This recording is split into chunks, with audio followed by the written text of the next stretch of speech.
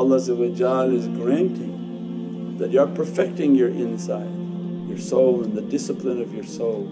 You perfect your outside in your form.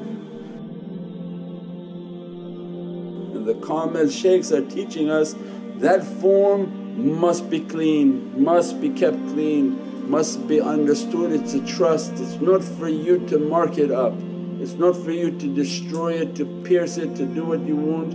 It's like a rent-a-car, deliver what was given to you as a trust nicely back to Allah. Anyone who take a rent-a-car and decide he's going to go paint it and go change all the tires, take out the steering wheel and take it back, is going to be sued by the dealership. So, oh, it just came to me to do this, it wasn't yours to do that too. So then the Kamil, the four, they understand their elements, they're balancing all of their desires, continuously struggling, the different zikrs that will be given to them based on the different desires and the different elements. When the angelic element is becoming too strong, they're not able to function, then a fire will be given to them. The earth, everything within them, and Allah's divinely breath